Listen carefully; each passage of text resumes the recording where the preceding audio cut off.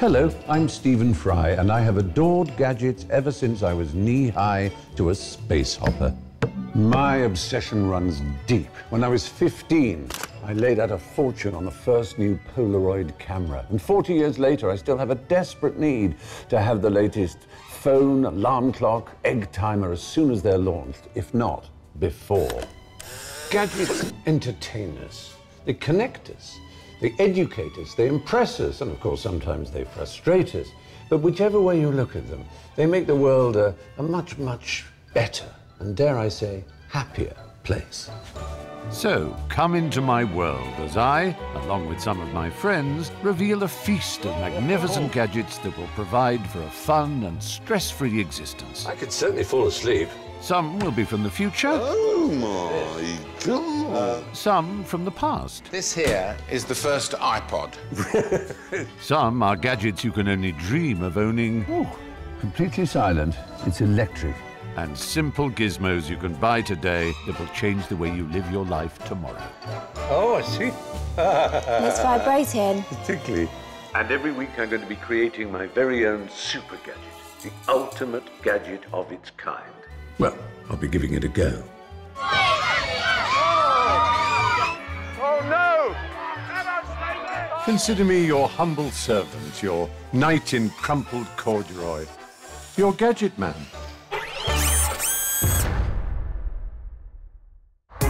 Tonight, I'll be looking at how gadgets can take the misery out of your daily commute. It's taking me to a happy place. Jonathan Ross will help me test some of the more imaginative modes of transport that could help you weave your way to work. No one will forget seeing us in this, though, Stephen. They won't. And I'll be attempting to create a super taxi, something that will never be caught in a traffic jam again.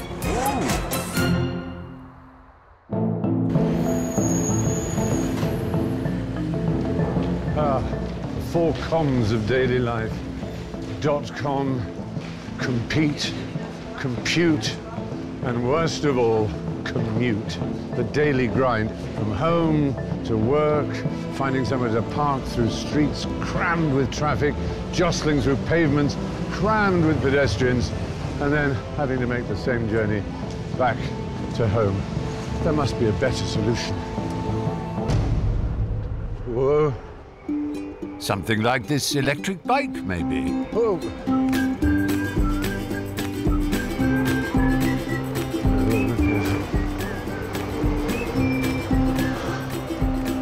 This is the Yike bike, so called because you keep saying yikes. It comes from New Zealand, has a radius of about 6 miles, and it's rather good fun once you get used to it. It takes about 15 minutes of practice. If you're brave enough, it has a top speed of 14 miles per hour. It's made from carbon fiber, but it isn't exactly cheap to buy. At least it's cheap to run, at about a penny per mile. The great thing about the Yike bike is once you get a fit of the wobbles, you just have to stand up. It's a great safety feature. And talking of safety, you may wonder why I'm not wearing a Bradley Wiggins-approved cycle helmet. Well, I'm wearing this collar instead. It's not just something to keep me warm. If you get an accident like that... Oh, my God. Are you all right? How do you feel? I'm fine. It's a loud bang, but it's good. My head's protected. We're both wearing the Hovding inflatable helmet.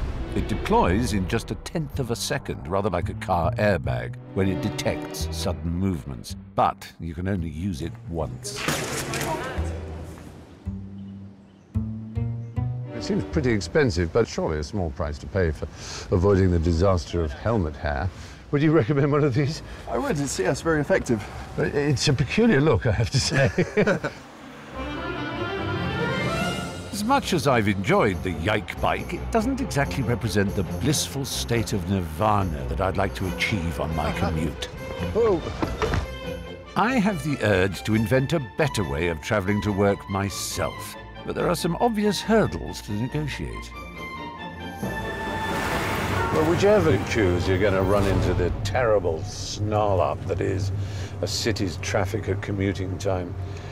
It occurred to me that maybe some other conveyance might be more appropriate. I happen to drive a London taxi cab. I adore it.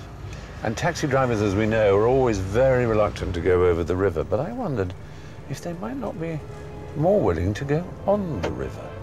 How about pimping a taxi cab such that it becomes an amphibious vehicle?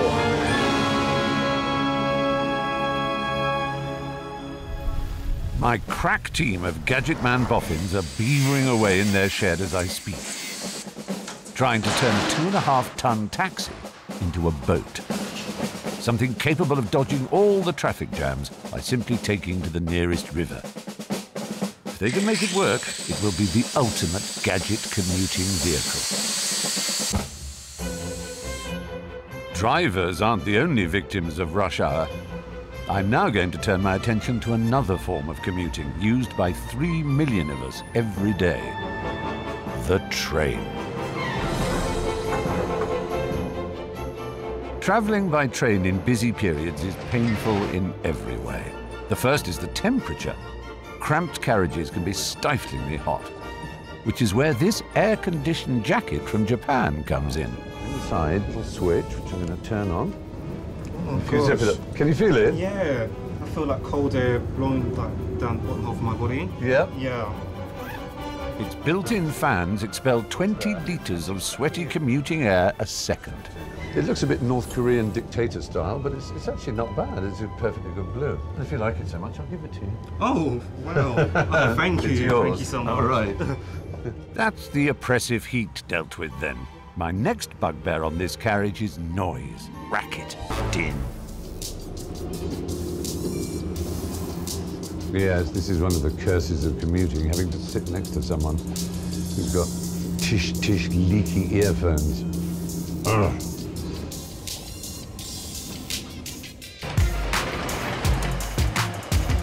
Thankfully, I have a wonderful gadget that completely transports you away from the hells of commuting, making the journey the most enjoyable hour of your day. Ah, it's taken me to a happy place. It's a much nicer environment than the rather sprawling suburbs of South London. And what's more, I can even take off these visors here, and now you can see nothing of what I can see. Everybody else is having to look at South London, and I have the joy of a little film here. It's rather sweet. It's a sheepdog trial. Oh, bless you. So I'm in my own little bubble.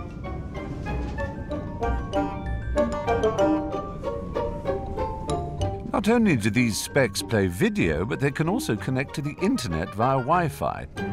They run on the Android operating system, so you can choose from thousands of apps to download and while away the drudgery of the 742 from Clapham Junction. I have to say, this is rather fun. I don't know if one looks anything other than a supreme twit in it, but does that matter? But I must say, I'm rather tempted. Hello, real world. Another way of making commuting more bearable is to share the pain with a friend. And I can't think of anyone more suitable than my techno-savvy chum, Jonathan Ross. Well met, Jonathan. Stephen. Meet Gadget Man. Gadget Man. You're sporting the beard, I notice now as well. Yeah, I copied that from you. This makes us even better team, Gadget Man and Bobbin. This is my first gadget. See An umbrella. if you can break it. It's an unbreakable umbrella. Well, I bet yours isn't. Mine is broken. Look Yeah, at this. there you are. Already, this bit's come off here. Well, this one, it is used by the Philippine Secret Service as a weapon. Well, it is completely unbreakable. Yeah, I very much doubt that's true. I don't. But have a go. Look, it's got a hole in it already. Right, that's I rubbish. didn't say that part of it would be unbreakable. Well, you have to... OK. Let's get amongst this, then. Oh, Christ. Well, look at this. This is the worst gadget I've ever been given. And I've been given some terrible gadgets. All right. Well, I've got some other things for you to try. I should hope so. Believe you me. Because it's going to be a very short career as Gadget Man, if that's the best you can do. He really is incorrigible. But he'll be useful for testing my next rush hour buster, a new fully electric vehicle that claims to always find a way through traffic. It also claims to be a two-seater.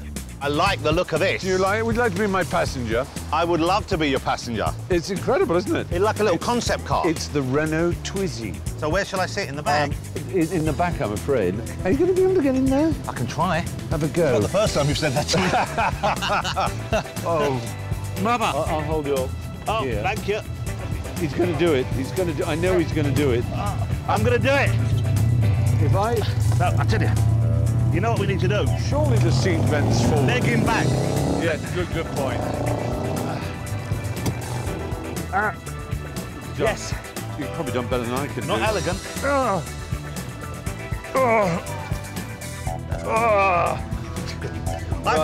I like the tightness. It feels reassuringly safe. There we The are. Twizy doesn't have any windows. In parts of Europe, that means it's classified as a glorified moped and can be driven by 16-year-olds. In the UK, it just means you get wet.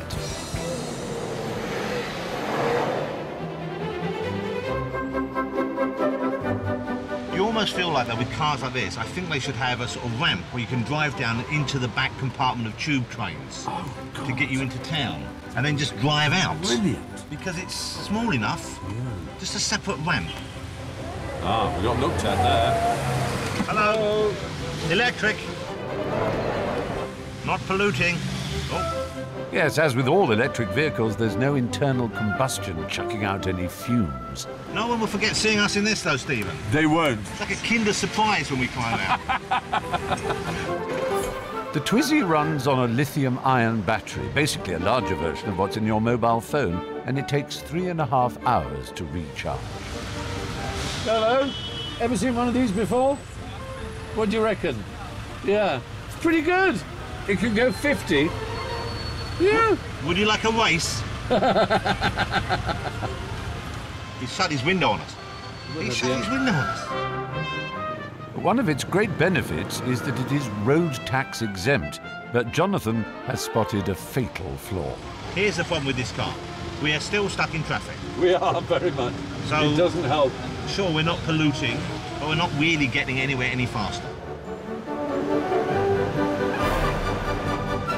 There we go. Oh, I'm impressed. I've got it. You've got it. I'm sort of... Oh.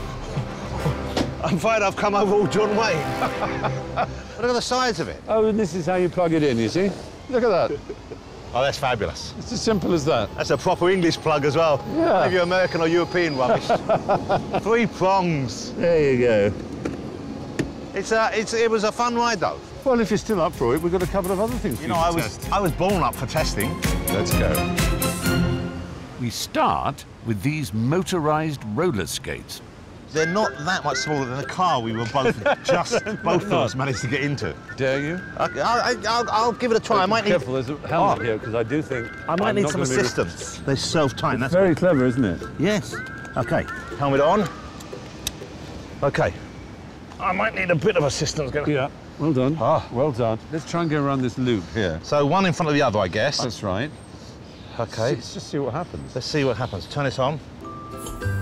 Whoa. Whoa. Oh, yes. Check it out. Oh. I'm not feeling any weight on you, on my arm. You look as if you're almost controlling completely on your own. You're really doing this. I could let go now. I'm not going to. No, you're not going to let go now. I'm not going to. If we got married in our later years, this is what we'd be like. I'm going through the fountain. No, that... I really wouldn't I'm going recommend through that. the fountain. I think... I'm taking you with me. You bugger. You damn nearly did. Well, shall we go for a seat? Let's do that. My stuntman didn't really do these skates justice. They can do 10 miles an hour, so could actually speed up your walk to work by 3 times. Well, I feel that you earn at least 30% of the praise there. Yeah. That was quite something. This mean, is fun, though. I mean, It's I think fun, yeah. It's fun. If you could get some real speed on them, I can imagine it would be like a sport. Yeah.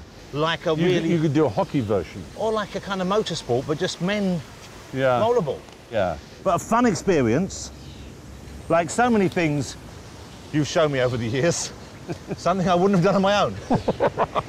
I'm glad to hear you say You that. lead the nation in strange pursuits. Well, are you prepared to try one more mode of transport? I'm absolutely. Now, what possibly can you inflict on me that won't be fun? Let's go for it. These electric scooters are called trikes. As you can see, they are basically tricycles. They're balanced enough to stand up on their own. They've got power packs. Wow. And you just stand on it, press the green button for power. There's a little throttle here. And as long as you just keep your weight slightly forward, the front wheel won't skid too much, especially on these.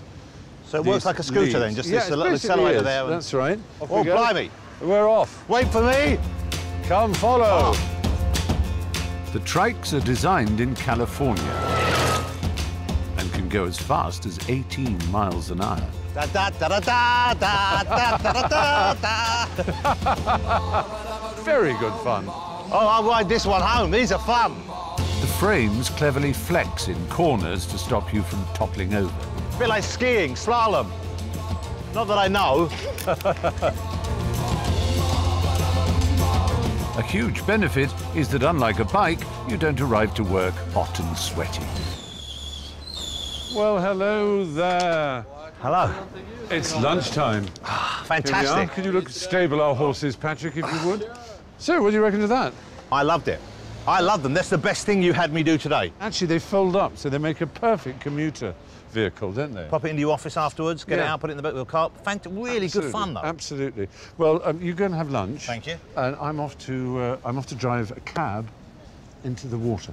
Has it come to that? Truly amphibious, yeah. A truly amphibious cab. Well, I wish you the very best of Thank luck. you very much. Okay, Thanks, I'll have a as chip always. in your honour. Thank you. It was a Lovely to pleasure. see you. See you. Thank you. This isn't just my idea of the perfect commuting vehicle, but it's a world first, too. A London taxi made seaworthy. I hope. I don't mind telling you, I'm more than a little apprehensive as to how it's all going to turn out. If it goes wrong, I shall be mildly moist, to say the least. Time for my team to unveil the beast. I just hope they hadn't turned my plans for a super commuter into some sort of foul-looking dinghy. Oh my God, I'm so nervous. I love this thing like a baby. Are you ready? Just about. Okay, Yeah. Oh, it's still a cab. still a cab. But with many additional Oh. benefits. It's extraordinary. The body has been completely sealed to waterproof it, and running boards full of foam have been attached to add buoyancy and stop the cab rocking from side to side in the water. The usual engine remains up front to drive the wheels, but now, poking out of the boot, is a propeller attached to a 10-horsepower electric outboard motor, controlled by a hand throttle inside. See you, boys.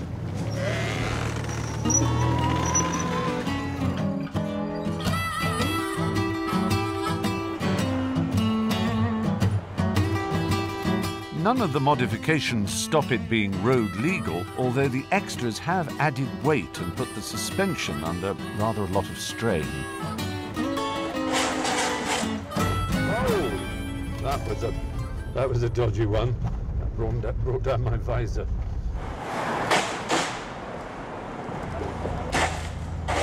The noises. It's not actually anything serious. It's the foam and an aluminium base, apparently. It's more low slung. So that's causing a slightly noisier and bumpier ride than I would be used to. A little unnerving, considering I'm about to turn off the traffic-clogged roads and see if my amphicab will let me take a shortcut down the Thames. It's hard to imagine how this could float, I have to say. It takes all my faith in technologists and engineers to entrust myself to this on water. It's just wrong. We've all seen those films. I feel like Chuck Yeager must have felt before he first broke the speed of sound on one of his jets. The right stuff. Not really.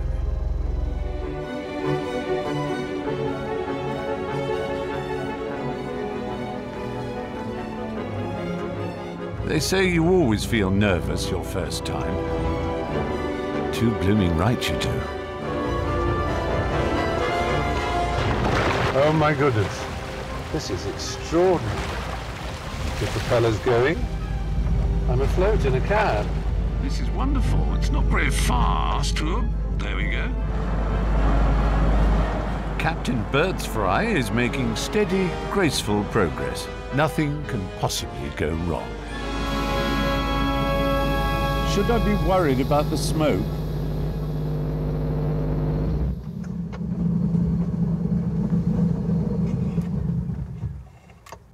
Oh.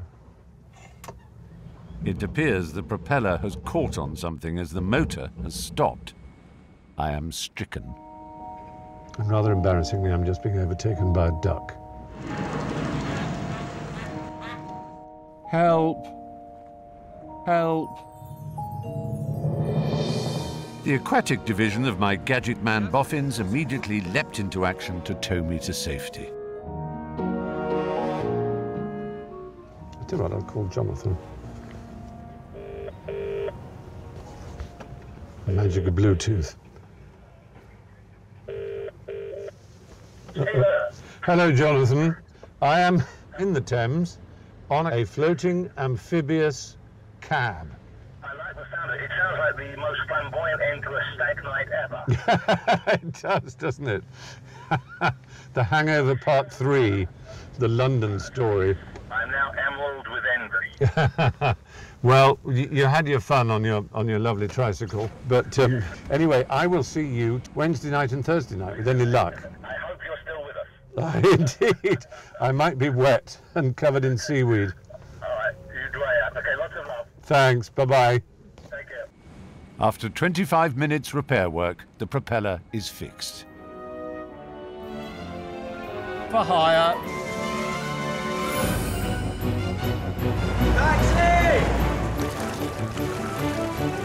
Just marvellous. With no traffic lights, speed cameras or congestion, I'm free to worry about more important things.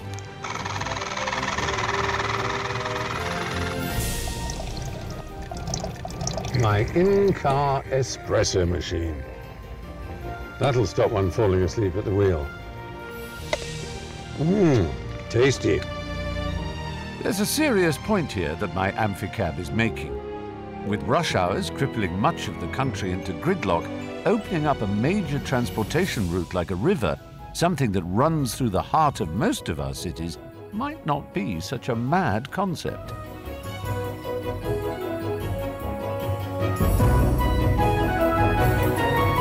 And the idea that I could approach a bank and then engage the engine and just drive off is almost incredible.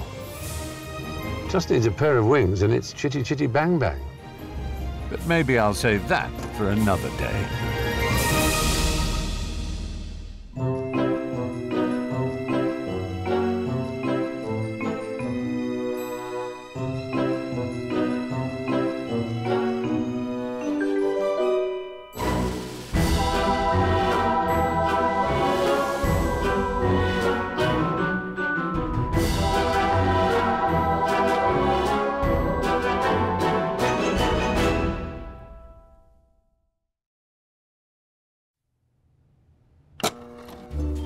Hello, I'm Stephen Fry, and I have adored gadgets ever since I was knee-high to a space hopper. My obsession runs deep. When I was 15, I laid out a fortune on the first new Polaroid camera. And 40 years later, I still have a desperate need to have the latest phone, alarm clock, egg timer as soon as they're launched, if not before. Gadgets entertain us. They connect us. They educate us, they impress us, and of course sometimes they frustrate us. But whichever way you look at them, they make the world a much, much better, and dare I say, happier place. So, come into my world as I, along with some of my friends, reveal a feast of magnificent gadgets that will provide for a fun and stress-free existence. I could certainly fall asleep. Some will be from the future. Oh my God. Some from the past. This here is the first iPod. Some are gadgets you can only dream of owning. Oh, completely silent. It's electric. And simple gizmos you can buy today that will change the way you live your life tomorrow. Oh, I see. It's vibrating. Particularly. And every week I'm going to be creating my very own super gadget, the ultimate gadget of its kind. Well, I'll be giving it a go. Oh no! Consider me your humble servant, your knight in crumpled corduroy, your Gadget Man.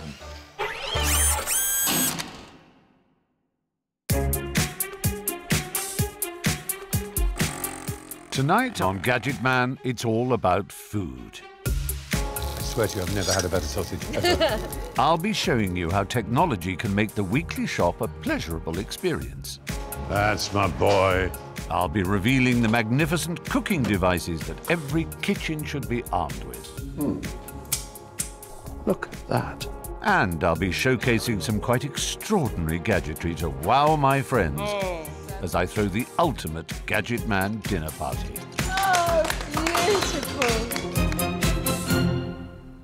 Food, glorious food. What is there more handsome, as the great Lionel Bart once wrote. Thank you, Everett. And it's certainly true that when it's served up to you on a plate like this, oh, there's nothing more wonderful. But for most of us, even a spoiled pig like me, there's the great faff of choosing how to buy your food and how to prepare it. It's not easy. It's one of the curses of the 21st century. I don't think she noticed. I'm spending the day preparing for a spectacular dinner party. First, some tech to make my supermarket shop a little more fun. Let's start with the Smarter Cart, the only robot shopping trolley in the world. Good boy, come on. Its onboard camera tracks your body shape, allowing the trolley to automatically follow you, so you don't have to push it. And as it will know the layout of the store better than you will, it can also guide you, like a supermarket sat-nav. That's it, you come here. Turn round. That's an obedient cart. Stop. It's the first time this prototype has ever been outside of America, and I suspect it has a touch of jet lag. Either that or it fancies me. Yes. One day, these carts will connect directly to your internet fridge, creating a shopping list that's displayed on the monitor. Scan an item, and it gets automatically ticked off the list. 6 packed sausages. It recognises them. Genius. A few years before it'll catch on, but it's on its way. Come with me. Come along.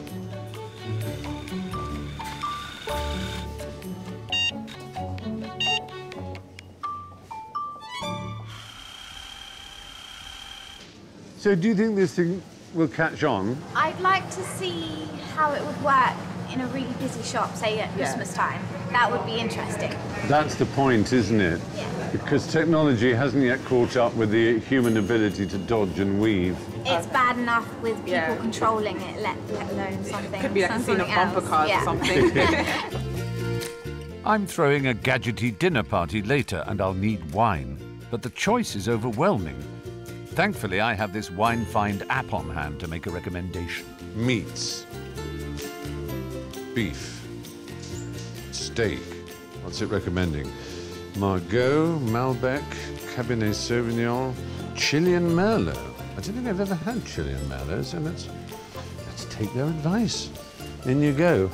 There'll be at least one of us, so I might need 2 bottles.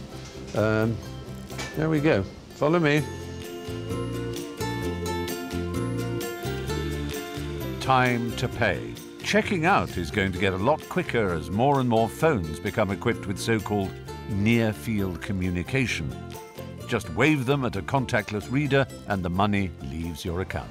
Oh, that's so cool, isn't it? And your receipt, Thank you very much indeed. And I can press that button to make it wider, slip it over my shoulder. That's great. And go to the car.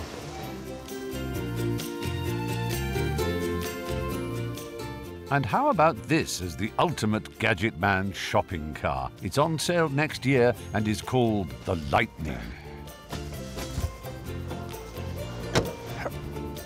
There we go. Well, it's time to move on.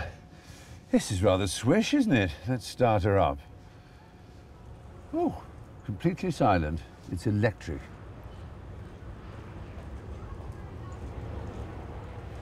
Look out, look out, look out. Vehicle reversing, vehicle reversing. Drive.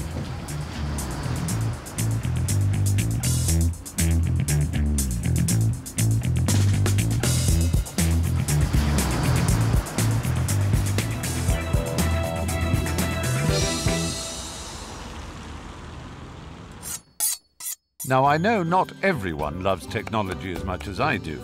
I've known Simon Hopkinson, one of our country's greatest food writers, for 20 years. He hates anything modern. But I reckon some of the clever gizmos I'm considering using for my dinner party might just change his mind. No, I hate that. I knew you would! I knew it would just turn you absolutely livid with fury. Nor did he like the machine that makes fresh pasta in 15 minutes. So I pull out this... Oh! It's alive. And the result is spaghetti. The electric pizza oven with a traditional rotating stone base. Or this clever little garlic chopper. Big bits, small bits. You're not impressed, are you? And when it came to finally slicing an onion... We have a race, now. Infuriatingly, his old-fashioned knife skills beat the pull-cord spinning blades of my veggie chop.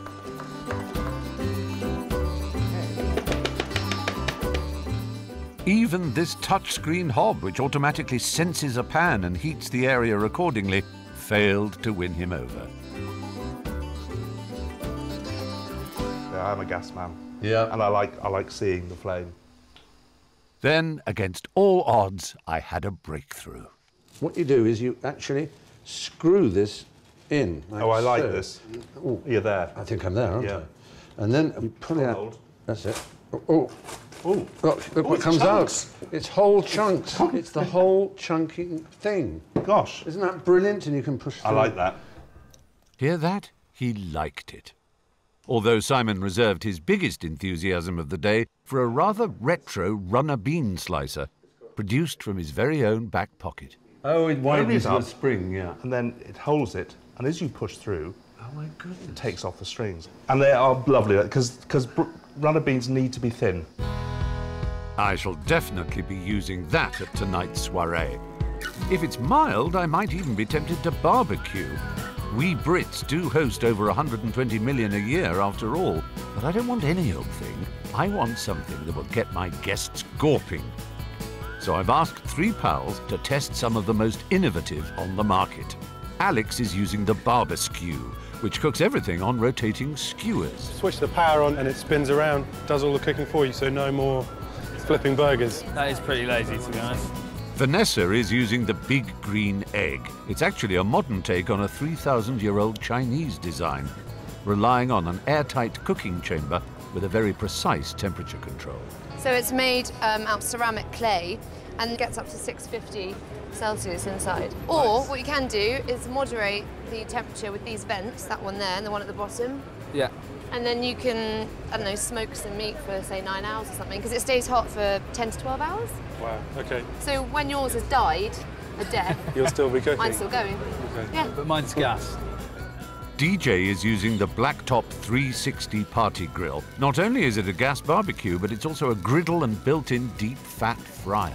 With this, you've got the optimum temperature, or you can change it, whatever it is. You're cooking for as long as you want, or until the gas runs out. I've also given this lot the iGrill app. It connects to a meat thermometer via Bluetooth, alerting you when the food is perfectly cooked. Food's actually ready. So, after the cooking and the tasting, which was our favourite? I think if you're a serious barbecuer, you would go for this one. But I think in terms of money and value for money, I would say. and portability. speed, then I think maybe the gas one. Yeah. But I think we have a clear winner, really, in that, in terms of practical usage for the average Briton, but this in terms of the sort of Margot from The Good Life, who wanted to show off object. I think if you're serious about your barbecues, yeah. then this one. If we weren't in a recession, then we'd go. Yeah. No, I think on reflection that a barbecue is just too much hassle, besides the weather's turning decidedly chilly. But I happen to know that there are gadgets out there which can create genuine excitement in the kitchen. So it's back to Gadget Man HQ. It's me. To start planning my spectacular dinner party. And here are my sous chefs. Gadgets that blend, gadgets that slice, gadgets that dice, gadgets that peel, gadgets that cook, gadgets that do just about everything. All I have to do is press a few buttons. Bliss. In just a couple of hours, some friends will be round for dinner, and I've got some truly spectacular surprises lined up for them. For now, it's time to cook. Everything will be prepared using my pick of the best tasty tech. We'll have soup for starters, but I won't actually be cooking it. I'll be cheating by using the Vitamix 500, a so-called performance blender. Quite noisy. There's a 2-horsepower motor in there, driving the blades at 240 miles per hour. There's no need to boil the veg for hours on end, as the friction of the blades is enough to cook them. Ooh, look at that. You can see the steam. And that's warm soup. Yes, it may cost £600, and you may be able to get a can of soup for, well, about 80 pence. But I'm a gadget lover, not an accountant. For the main course, we'll be having steak, cooked in the sous vide style. After vacuum packing the meat, it's cooked in a water bath at a precise 56.5 degrees and can be left for hours on end. None of the juices or nutrients can escape, so the flavour is sensational. That is just about the most succulent steak I've ever tasted. It genuinely is. But maybe it needs a soupçon of salt, a suspicion of moutarde, and perhaps more chips. Definitely more chips. Making gadget chips begins with the Rotato peeler. It's 3 times quicker than using a knife. Then it's a retro chopper, followed by this health-conscious fryer. It needs just a teaspoon of oil combined with hot air to make supposedly light and fluffy chips in 25 minutes. I'll let my guests be the judge of that. And here they are, the delightful comedian Joe Brand, Exceptionally well. the delectable mathematician Carol Vorderman, Oh, it's cold out there. and the devilish illusionist Darren Brown. Thanks for coming along. Yeah, no, it's colder than I thought it was going to be. Yeah, sorry about that. I don't have a gadget to make it warmer. Oh, my goodness. Here we are. Wow. We start with a traditional aperitif, served in a very untraditional way. Here's a straw. It's Yeah. called Le Waf. So, Joe, all you do is breathe in the cloud in there. So pop my straw in. Put as far in as you can and just have a suck. Solid end. Oh, my God. And you have a go, Carol? Into the cloud. That happened the first time. Always happens the first time. Very embarrassing. And again. Off you go. I think I ought to have a go as well. Smells amazing. It does, doesn't it? Yeah, it's brandy in that. Well, that's lovely. It uses ultrasound, would you believe, to turn a spirit into cloud. And the spirit, in fact, is Scotch whiskey. Is it really? Yeah. I didn't think I it don't was. like whiskey. Can you get them in Tesco's? Not yet. Right. But, you know, we like to think of ourselves here at Gadget Man as early adopters. And what we try today, the world tries next year. Yeah. Do you get drunk on it, then? Yes, you don't burn off, it doesn't burn off the alcohol. Okay. In order to face my soup, you may need a little more, I fear. That's fantastic. Time for the first course, the soup made with my high-speed blender. Now, you may Ingest say- this orally, do we, this one? Yes, you do. Ingest it by mouth. It's carrot and courgette. Oh, yes, it is. Well, it's very tasty. delicious. Not very hot, though. It's not very hot, I have to admit. A lukewarm reception. So I decide to unveil the first of my surprises. Wine. Why not wine? Wine. Yes, I've got a corkscrew in here somewhere. Darren, I think you'll enjoy this. If I, there's somewhere which find a corkscrew. Oh, there we go. Oh. This actually is a corkscrew. Can't get it in a drawer, though, can you? It took sculptor Rob Higgs 3 years to build this, the world's biggest bottle opener.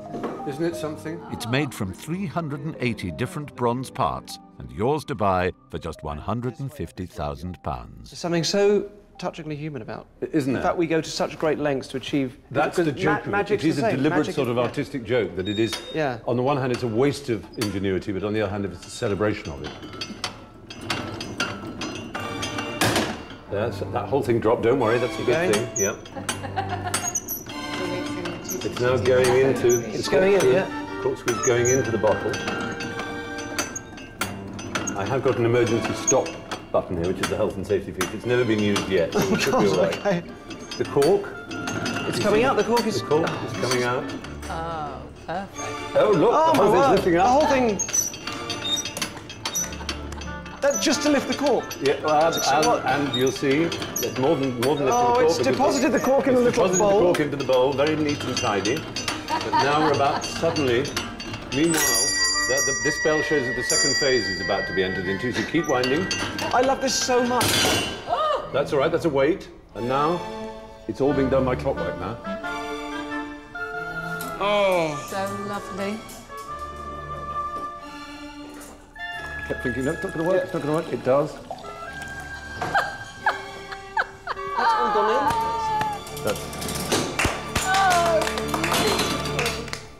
That is beautiful. A glass of wine.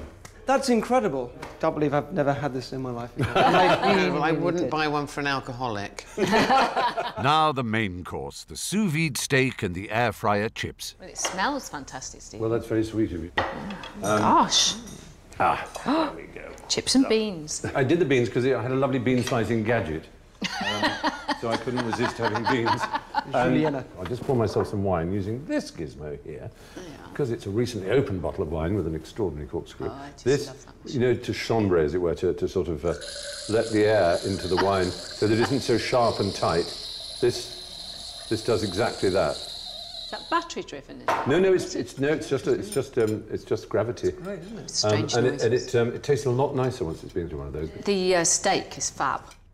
For the sous vide, I'll defer to Darren, who it transpires is a bit of a fan. Sous vide, literally under vacuum. It's a tub of water. You set it to the temperature that matches the inside of whatever it is you want to cook when it's at its perfectly cooked state. So the inside of a steak is 56.5 degrees. How do you know so you that? set it to that. 'Cause I love it. So you set it to that, and the result is a perfect steak every time. So I hope you enjoy it. It's nice. My verdict is it's a lovely meal. Good. And it's so nice for a change to see runner beans that are even in length. Exactly. The chips. It is perfect. The chips, which are not quite as crisp as I'd hoped. They taste deep fried. They taste deep fried. That's the amazing thing. They taste as if they're really quite oily almost. Yeah, they it's don't just taste like those literally horrible one teaspoon. Things. No point having a chip if you don't think you're going to get heart disease. Pudding next, which my guests will have to help me make. We put in sugar, cream, some vanilla essence. Yep, that's good. Okay, so it's pudding time. Ready? To me. Chucking the ball around for 20 minutes cools the ingredients sufficiently to make ice cream. Beautiful ice cream. Real ice cream. Wow. But that makes ice cream. Yeah, it's an ice cream maker. And it keeps you fit. And you don't need any electricity. There's no electricity at all. Just your own calories, which is rather handy. But ice cream on its own is rather dull. And I've got something that will make your pudding raw. Come with me.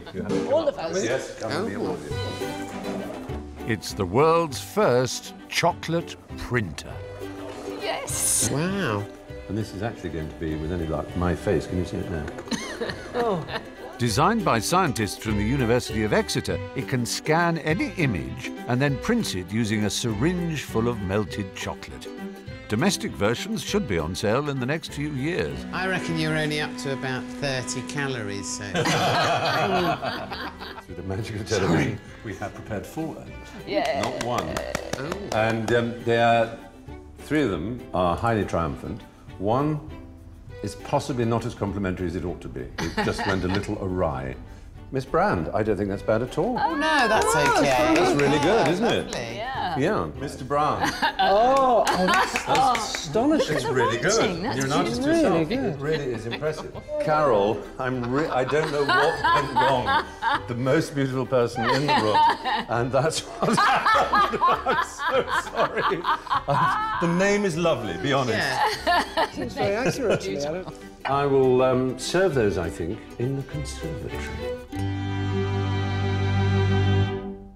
And now for my postprandial pièce de la résistance, the next best thing to a teleporter. Oh, my God! Welcome to Saigon, ladies and gentlemen, a fine, bustling city all around us. That woman's looking at me weird. This is my igloo dome. It links 5 HD projectors to create a 360 cinema with specially made footage transporting us to other countries. Underwater. That's not real, wow. Is it? Even out of this world. It's incredible. What's your impression of Evie? It's been amazing. The food's been terrific.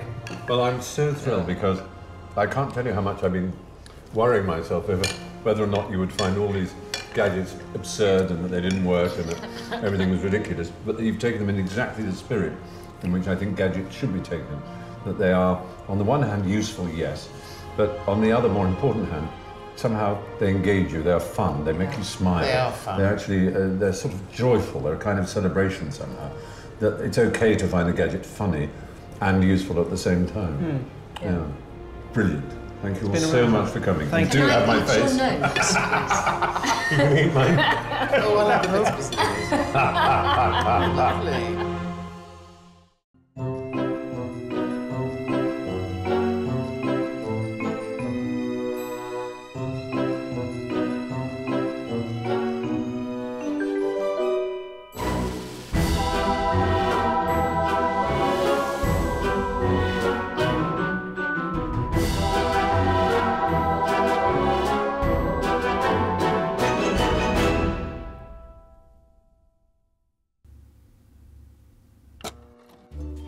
Hello, I'm Stephen Fry, and I have adored gadgets ever since I was knee-high to a space hopper. Gadgets entertain us, they connect us, they educate us, they impress us, and of course sometimes they frustrate us. But whichever way you look at them, they make the world a much, much better, and dare I say, happier place. So, come into my world as I, along with some of my friends, reveal a feast of magnificent gadgets that will provide for a fun and stress-free existence. Ah, it's taken me to a happy place. Some will be from the future. Oh, my God. Some from the past. And how long have I got to stay in here for? About 4 hours. Some are gadgets you can only dream of owning. That's incredible. And simple gizmos you can buy today that will change the way you live your life tomorrow. Marvellous. And every week I'm going to be creating my very own super gadget, the ultimate gadget of its kind. Well, I'll be giving it a go. Oh, no! Consider me your humble servant, your knight in crumpled corduroy, your Gadget Man. Tonight, it's all about the gadgets that can make work quicker, easier, and most importantly, more fun. Britain's most famous boss, Lord Sugar, helps me find the fastest smartphone. You have sent it. Brilliant. Well done. And I attempt to build the ultimate skiving gadget, a robot look-alike that will do my work for me.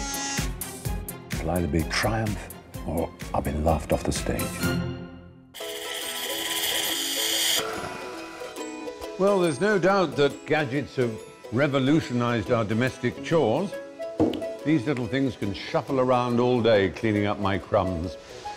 But when it comes to the 9-to-5 job, the jury's still out as to whether technology is freeing us or enslaving us. Gadgets make work inescapable. Emails and stress can now arrive 24 hours a day, but I think we're missing a trick. Gadgets shouldn't be making work less enjoyable. They should be making work more enjoyable. To help me test the technology that can make work fun, I'm off to the gang at the Innocent Drinks Company. They are my gadget guinea pigs.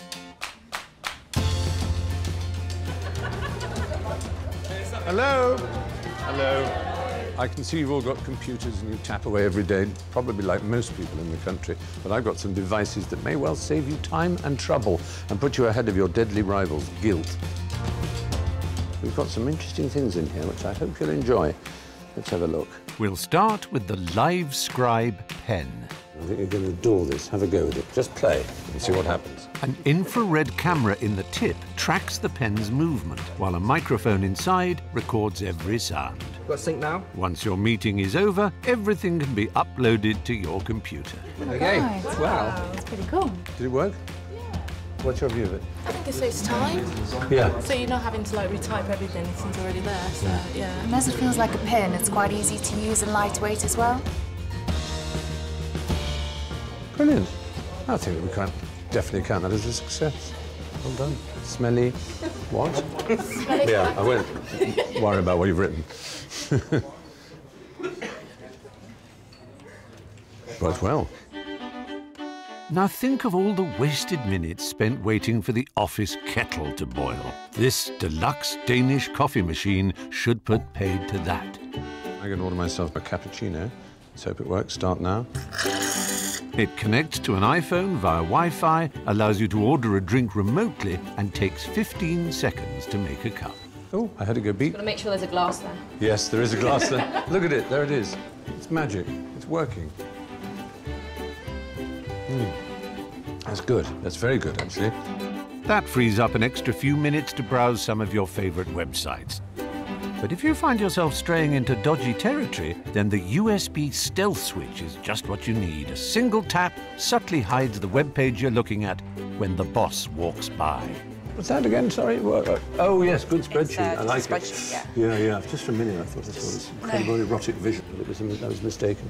You know, Cameron is an anagram of romance.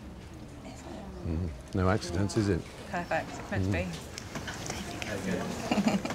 Wonderful. Well done. Carry on. It even removes the evidence from the toolbar. I think you need to work on your leg action a bit, though. Yeah, it's quite jerky, isn't it? Yeah. But perhaps the ultimate office gadget is this. It's part pillow, part hat. The product of a Spanish design studio, it lets you have a power nap at your desk. You look great. Don't worry about that. Yeah, you can put your hands there on top of your head and just... How cool is that? You look like a strange Stephen Moffat-inspired Doctor Who monster, but it is comfortable. Shutting off the outside world for 20 minutes can apparently increase productivity by 30%. It's a gadget that truly makes the desk job more pleasurable. My work here is done. But who needs an office when gadgets make it so easy to work from home? There's one thing in particular I rely on: Skype. Why bother traipsing into town to meet my agent when I can video conference for free? Hello, Christian. How are you? I'm good, Stephen. How are you? I'm fine, thanks. I just wanted to call you quickly so that you could tell me what my upcoming diary looks like. You're going to finish the play in February. Then we've got 2 more documentaries, another session of QI.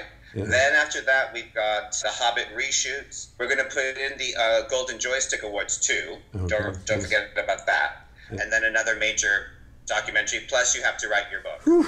With at least 3 engagements every day, I really do need a gadget that can lend a helping hand. Let's get to work. Hey, there's one. That gives me an idea.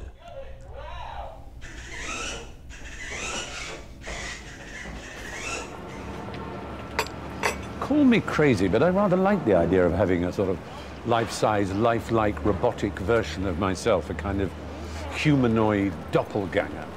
It's the ultimate skiving gadget when you think about it. So, I've asked the Gadget Man Robotics Division to create a fake fry. Something that is so advanced, I can control it from home and send it to work instead.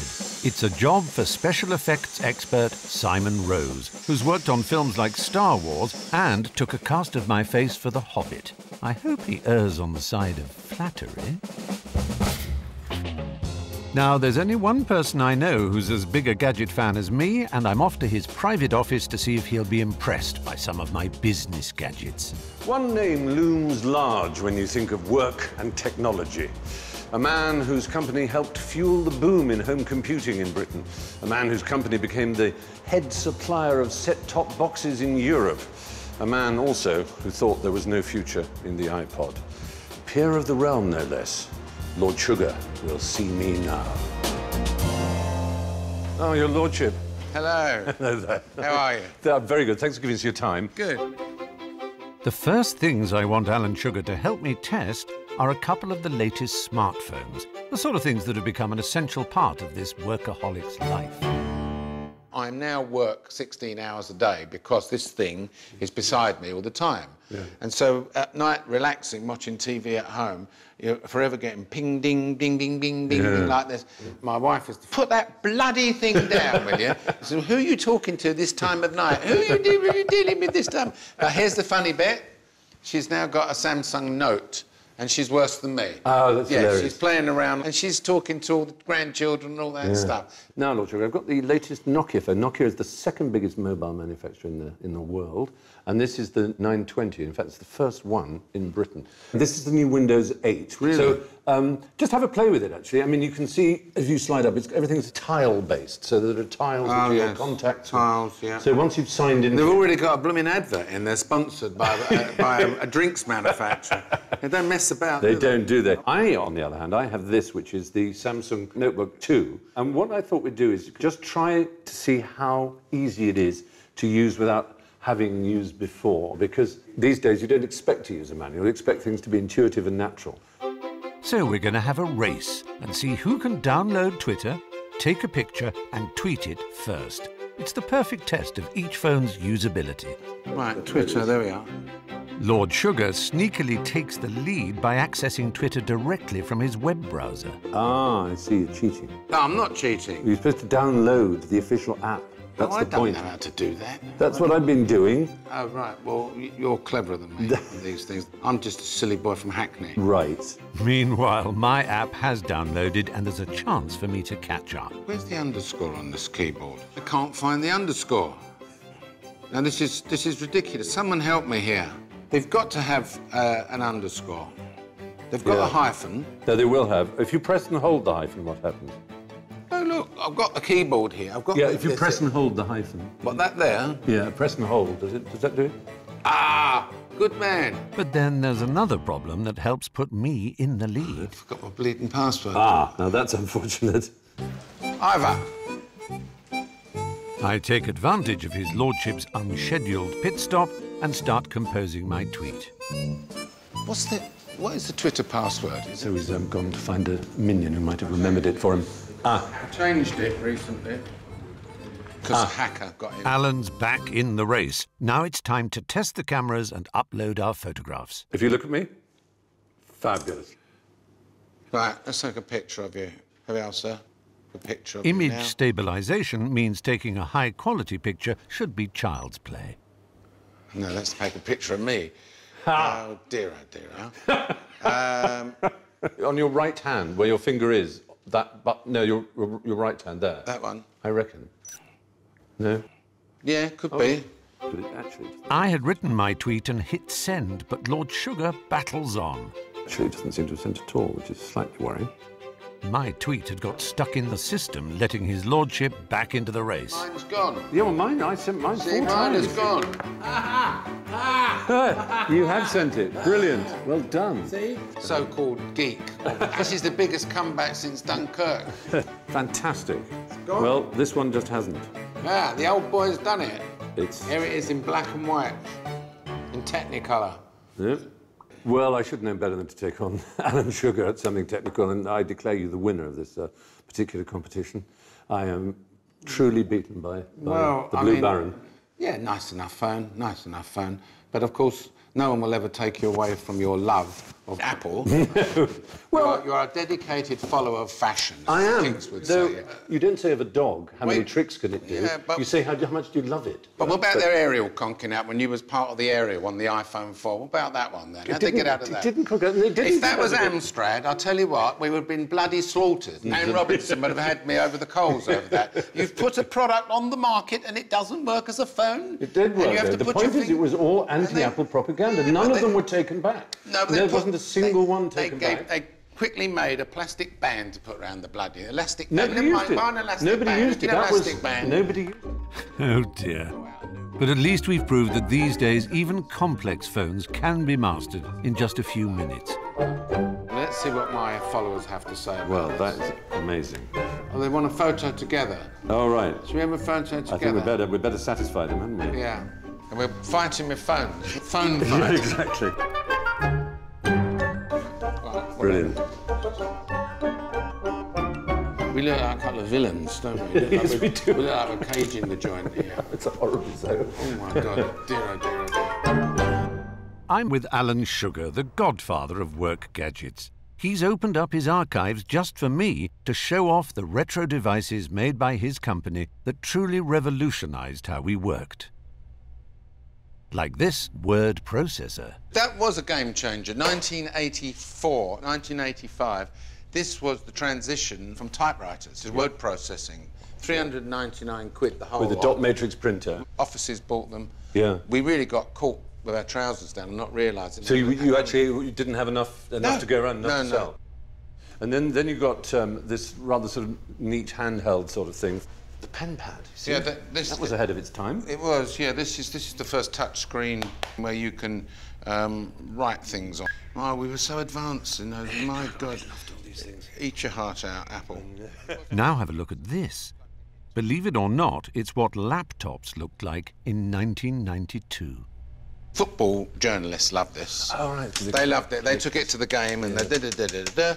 And then in the early days of modems, they plugged something in there. Right. And Lineker scored its famous goal against whoever. Yeah, Lineker, straight to the copy desk, yeah. But there's another retro gadget in his office that's caught my eye. This here is the first iPod. I know David Beckham couldn't sling it around his neck and go jogging with it, but basically what it was a way of putting all your music into one machine. Yeah. What you got here is like a jukebox in the back there. Oh, my God, and that's for CDs. So you put your CDs in there. As you put your CDs in, you press a couple of buttons, whatever it is, and you play, and it starts to play the thing. I think it's stunning. I actually love one. I think it's really wonderful. If we put fun. If we put something down there, you can sling it round your neck. Just with a big pair of COS headphones. Yes. And of course, the market trader in his lordship can't resist trying to hawk his latest wares. This is a revolution in television. So what's different about this? Well, effectively, this is a Freeview box, but there's a significant difference. Whereas you go forward here 7 days, which is nothing new. Right. Okay. What you can do here is you see the time where we are now? Now, we can go back 7 days. To be fair, Virgin's TiVo already has this function on subscription, and there are upfront costs for YouView. All the major broadcasters in Britain have subscribed to this system, Well, haven't they're they? the shareholders. So they are the actual shareholders. It's So the only company we're I've not been advertising you by bigging up this system. It's the only company I've been involved in where I'm not allowed to make a profit. It's wonderful that you remember every detail of these, almost as if they're your children. And obviously, you were not just the businessman selling them, but you were, a huge part of the input in actually designing them and calling for them to be made. Yeah, I mean, these are kind of like babies, if you like. These are all, they were born in England, born in Brentwood. Yes, born in Brentwood. Born in Brentwood. The only way was Essex, then. Yeah, it was Essex, right. And by the way, your mate Apple, he was born in Chinkford down the road. He was, Johnny Ive, absolutely. He's a proud Essex boy. Only the good boys come from Essex. It's true. All the innovators come from Essex, yeah. Even the train robbers, they came from Essex. They were very innovative. There was one last set of innovations I wanted to show him, some stress-relieving gadgets I'd brought with me. Well, the real classic, the icon of executive stress relief is this good old Newton's cradle, isn't it? Every action has an equal and opposite reaction. Yeah. This was actually designed and brought into the market by a friend of mine called Richard Longcrane, who was a director on Tomorrow's World. Very addictive. Yeah, but there are more expensive ones. I wonder if you'd be tempted to put these into your offices. I've got an extraordinary thing to show you now. Here's an executive stress reliever. Companies like Google are installing this kind of thing to refresh their staff. A sleeping pod. What is it? It looks like an MRI scanner. It does look like a scanner, fMRI scanner. It comes equipped with a mattress, DAB radio, and magazine rack. A true sanctuary. So can I tempt you in, Alan? No, absolutely Really not. I mean, I don't care if Google do use them. They do. Maybe they were with the bloke who was in there when their share price dipped £18 billion when he was in there. He had to go in there and relax. Shall I get in and experience it? Well, you could do if you wish. I don't know whether it will do much. Well, that's him gone then. That's him gone for the day. So it's pleasant enough. Relax. Take it easy, take it easy. I'm just looking at your fifth vertebrae now. Oh, the next question you're going to ask me is, would I have this in my organisation? The answer is no. No. Maybe I sometimes guess that. Maybe to store some archives in or something like that. Inventor Tom, can you come here? Oh, Tom, yes. Excellent. Hi. Get in there, get in there. You'll be on for this, wouldn't you? Tell me if you're inspired. If it inspires us. Head first, head first, yeah. Right. This is actually quite nice. OK. It is, isn't it? I feel invention's coming, Lord Sugar. Yes. You see that? Really good, It's inspired him already. Yes. Right, come on, back to work. What you could do with You've had enough. a bit of a drawer or something. Anyway, don't get too excited, because we're not having one. Back You to can work. sleep on the floor as usual. I thought it wasn't very you. Well, I may not have tempted Lord Sugar to bunk off work, but my ultimate skive was fast approaching. The plan was to send a robotic version of me to a Video Games Awards that evening to hand out a gong, affording me the night off. 300 hours of sculpting and painting had produced a lifelike head made of silicon that uses real human hair from Russia and eyebrows made from, I kid you not, squirrel fur. 2 half-horsepower electric motors drive the robot, and state-of-the-art animatronic actuators move the mouth. I'll speak into a microphone, and using an internet connection, my voice should be transmitted through the robot live to the audience, allowing me to do the bare minimum. The big night is upon us. Comedian Ed Byrne is playing host to 800 bloggers, technology journalists, and games designers. It's a daunting audience for my robot. As the awards get underway, I await my cue. Well, ladies and gentlemen, to present the handheld game of the year, I did promise you that we were going to have some quite interesting presenters this year. I should be able to see and hear what's going on thanks to a camera buried in my robotic chest, and it will all be controlled via everyday Wi-Fi. The crowning glory is this, the world's most advanced robotic hand with 24 types of movement. One day, it will be used by bomb disposal experts and unmanned space missions. For now, I just hope this prototype is developed enough to shake the winner's hand. Well, here goes the moment of truth. It'll either be a triumph or I'll be laughed off the stage. I'm actually rather nervous. Not for me, but for my double. And to present the award, we have a very special guest, but not quite like you've seen him before. Showtime.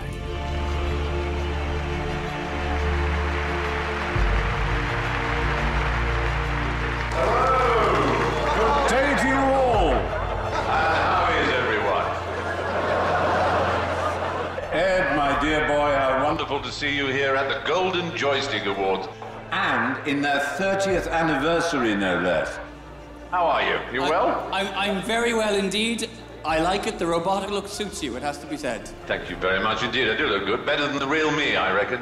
This is genuinely Stephen Fry controlling this, is watching you through a camera and is speaking to you. I can prove this.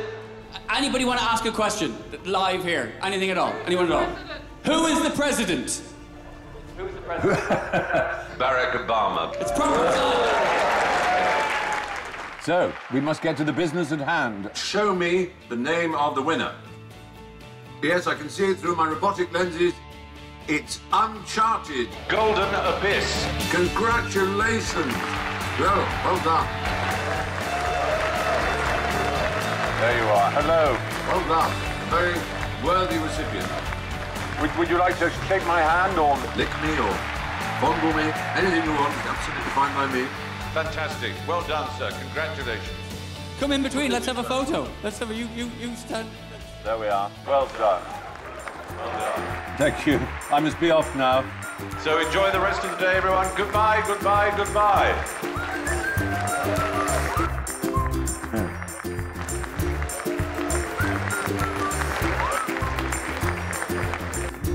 No hanging around backstage.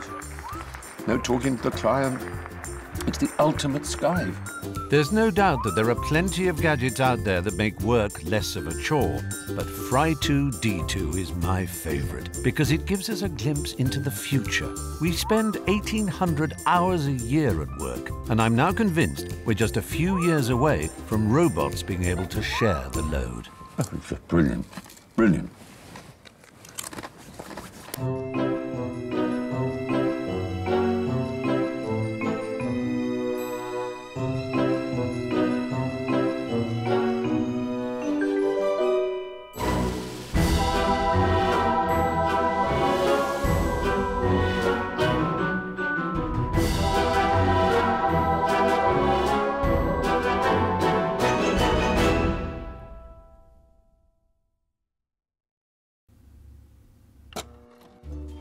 Hello, I'm Stephen Fry, and I have adored gadgets ever since I was knee-high to a space hopper. Gadgets entertain us, they connect us, they educate us, they impress us, and of course sometimes they frustrate us. But whichever way you look at them, they make the world a much, much better, and dare I say, happier place. So, come into my world as I, along with some of my friends, reveal a feast of magnificent gadgets that will provide for a fun and stress-free existence. Ah, it's taken me to a happy place.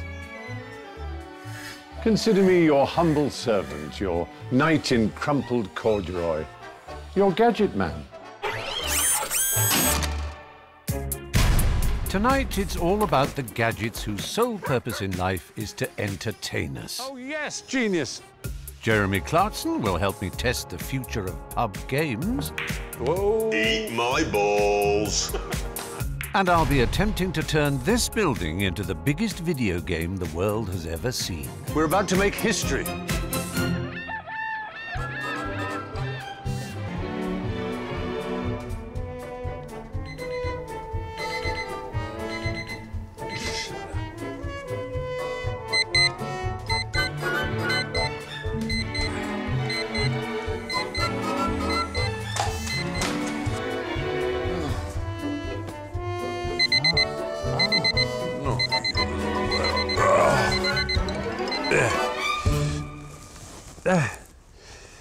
It's instinctive, isn't it? The moment you wake up, you reach for one of these.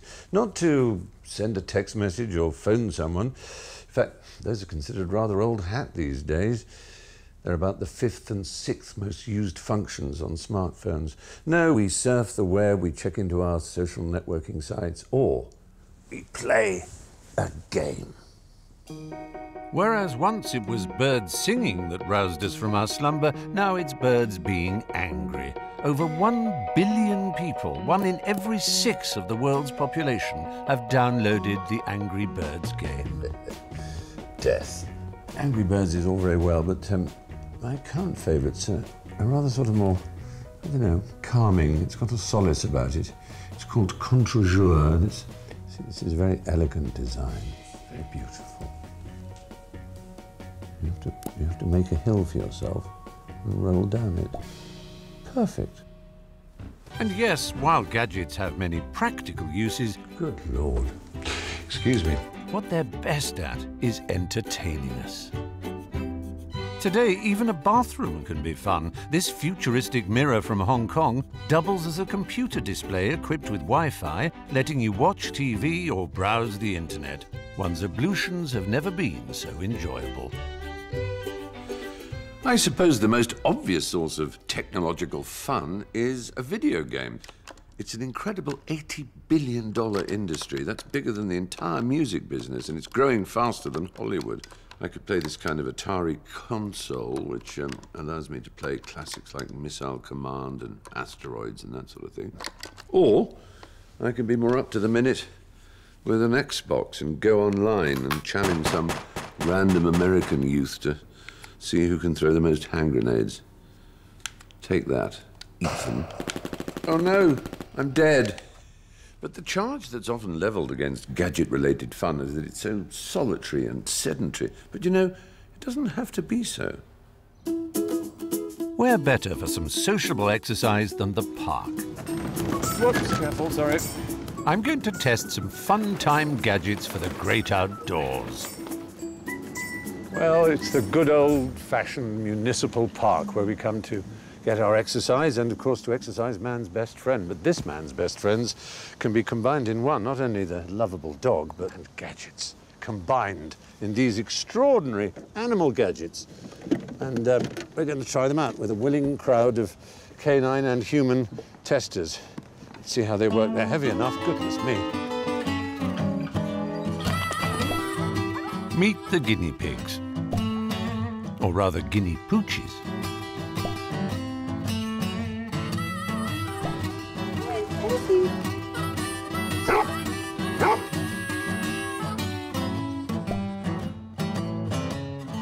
The first thing you do when you come with the park is play the standard game of fetch. You throw sticks and stuff. Well, just choose whichever one you want, see if your dogs respond. They're the judges, not you. Man's best friend loves playing fetch, and there's a selection of devices available to liven things up.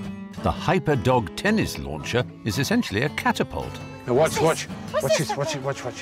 Watch it. Look. Look at it. Oh, good boy. Girl. It's all right. All the same. Hard to tell. Good girl. Yeah, I like this one. It shoots further than you can throw. So better exercise for the dog in that sense. Yes, absolutely. Place a tennis ball in this doggy driver and you can launch it like Tiger Woods, playing crazy golf.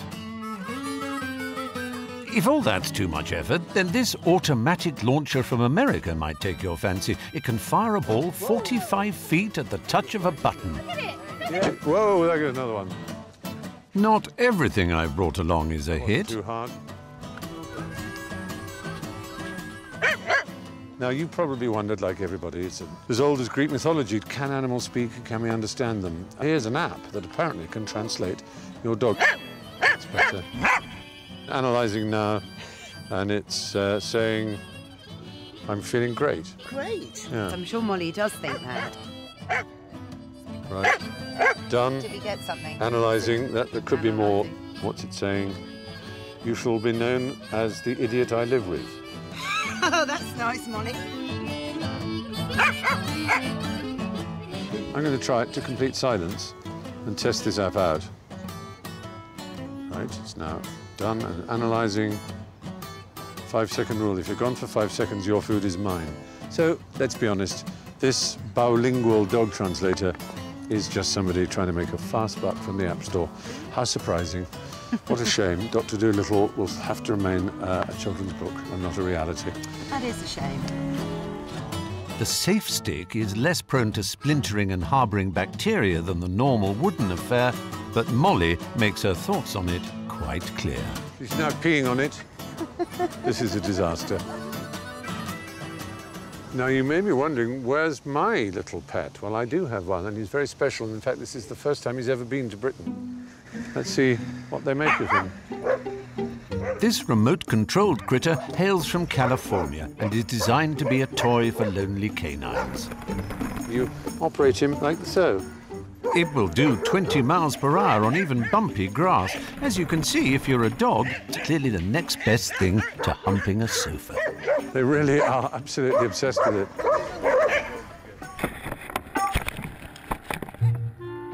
There's one gadget I'd like to test, something to help when nature calls. Found a poo here. I've been hunting for hours, and I'm using this extraordinary vacuum-powered dog-do sucker-upperer. Oh, God, please work. Oh, that's gruesome. Look, it's going in. Oh, good gracious. And then, of course, what do you do with it, you may ask? Well, you've got 2 feet and you do that. Oh, the smell is absolutely unspeakable. And there you have a little bag of, oh, no. And it sort of collars it up a bit, but it's just revolting. The smell is not there. Look, follow me, we can put it away. Oh, in you go. And goodbye. Thank you, I managed not to touch it. I think in the end, you know, a little shovel or a trowel or something would be better. That was pretty unpleasant. Now, before I leave the park, there's something I've been dying to have a go with. The 21st century version of a humble kite. Pilot Fry, Black Hawk down, here we go. Yes. Oh, brilliant. Hover, hover, hover. This is the Parrot AR drone. You simply download an app to control it, and there's 4 rotors, a gyroscope and an accelerometer to keep it all flying. There's also an HD video camera that records the in-flight action. Perfect for spying on your neighbours in their back gardens. Go and collect intelligence. I want to know about the enemy forces. Let's try a flip. Oh, yes, genius. Oh, God, I'm good. Oh, yes. All great fun, but what I'd like to do is find a way of making gadgety games much more social and put them on a much grander scale. So I thought, why not try and devise a game that was bigger, that was more social, that took place outside? And the answer? The world's biggest video game. First, I'm going to need a screen big enough to play it on, which means commandeering an entire building, the enormous Millennium Mills in London's Docklands. I've also set the Gadget Man Games division to work, producing a bespoke game that can be played by a whole crowd of people via their mobile phones. So right now, what we're doing is we're setting up all the computers that will be doing the projection work, and we'll also be testing the mobile connections that will be connecting to the game. If they can pull it off, we could be playing our way into the record books. In the meantime, I'm off to a local watering hole to test another batch of fun gadgets. Ah, traditional English inn. What could be more conducive to fun and games than a selection of fine English ales, a ploughman's lunch, and a gentleman in the corner wheezing into an edition of the Racing Post? As a matter of fact, Henry VII legislated against pub games because he felt that they distracted his men from archery practice. Fortunately, nobody took a blind bit of notice, and the result was a torrent of fruit machines, shove-halfpenny, and quizzes. But what of the 21st century pub game? I'll need a glamorous assistant to help me investigate, of course, and here comes one now. Jeremy Clarkson. So, Jeremy, you're a gadget man like myself, aren't you? Hugely. Yep. Yes, if I see something, anything, I buy it immediately, and it never works. Ever. Ever. We've got the hot tap yet, which permanently delivers boiling water, and then you have people say, I'll just go wash my hands. Sure. No! I think a quick loosener is in order. You look like a man in need of a stiff drink. This This has 10 bottles fixed to it and is an automatic cocktail maker. Already? I want it. Yes, you see? Wait. Banana daiquiri. We got it? No, I'm afraid there isn't. The closest would be a pina colada. Let's have a pina colada. All right, there we go. And we go OK. Designed primarily for pub use, you can buy one for the home too, and it takes around 60 seconds to automatically mix a perfect cocktail. The most important thing about this is the designer of it has fitted it with blue lights. Oh, yes, you're a fan of blue lights, aren't you? Blue light says gadget. So that's important. That's important. And what about the actual taste? Do you think it beats the fancy schmancy I don't know. mixologists that... You'd need Tom Cruise standing next to it to do a taste comparison, but it hasn't made something disgusting. No, well, that's good, exactly. Let's be honest. The result of a gadget isn't very important. No. The look of it is. It is entirely style over substance. And people who think that that's a bad thing mistake the matter. The style is the point. Let the games begin. First up, darts. We're going to use an app called KL Dartboard. As you can see, I've got 3 darts here. Yeah. You're holding a dartboard. Yeah. This is the magic of the modern world. Or we could sit there, have a drink and talk. But anyway, whatever. We can talk and play darts. Yes, you can. Because it's all maths. The phone and tablet connect via Bluetooth. Oh. Right, you just moved the board. I thought it had gone a treble one, but it's just a... Yeah, well, it's close to the treble 20. I'm in the right area. Oh, don't know you did again. It's a cheat. You big cheater. Throw a dart from your phone, and the accelerometers inside calculate the speed and flight of the dart, so it's surprisingly realistic. Have you thrown all 3? I've got one left. Oh, have you? Always right, pay attention. Sorry. We're playing a game of 301, but that might be slightly optimistic. What goes between 10 and 4? 18. Sorry, what is that? Go opposite. No. Is that a 6? 15. No. 13. Is that a 6? It's 13. Then it's hiding. So you've got a double 6. I think we say first double wins. 12. Otherwise we'd be here forever. You have actually won there, and I'm not bothered. I've just thought of a brilliant new version of it's real darts, but Piers Morgan. That would be good. Well, this, no. So you're not convinced? No. Well, there's another popular indoor pub game. It's become popular in the last 30 years. Let's try you upstairs. Follow me. Right. Well, I've always fancied myself as a bit of a hustler. So yes, billiards. Are you good? No. It's like I ski. People go, look at that man, he's wearing skiing clothes, he's on a mountain wearing skis, but that's not skiing. It's much the same with this. Fair enough. So, off you go. Stripes, or what are they called? Spots, I think. Not solids. Not solids. I did call them solid. Whoa. Eat my balls. Wait. Just as I planned. Well, this is more as I planned. I prepare to be amazed. I have electronic augmented reality on my side. Yeah. Now, let's hope this works. Look at this. God. Some scientists from Queen's University in Canada came up with this amazing prototype training device to make potting balls easier. Oh, look at that! Cameras above the table feed the position of the balls and cue to a computer which works out the angles and projects guidance onto the table to help you line up each shot. The pockets go green when you've lined up correctly, and it also shows the predicted path of the cue ball afterwards, helping with the positioning for the next shot. Ah. There, it's gone green. Yes! To see if the technology really works, I'm playing with the help of the machine, while Jeremy's using old-school hand-eye coordination. So I use it without technology. I've got to get that stripy part in. Yeah. Oh! Eat my shot. It certainly helped my game, but one thing the gadget can't do is stop your opponent playing well. How unfortunate. You've been hiding your light under a bushel all these years. I genuinely don't understand this. The technology is impressive, but it was good old-fashioned luck that decided the game. What's the side on this? Do you have Jeremy's foul on the black meant I won. Black is in. I believe that is the end of the game. Well, thank you very much. Technology did come to my aid in an important way. I like the start thing, and I'd buy it just so that I could go, watch this. Then I wouldn't know how it worked, and we'd then go and have a cocktail from the machine with the blue lights. Exactly, and we might watch television. And as you probably know, like everything else, televisions almost every 6 months improve themselves.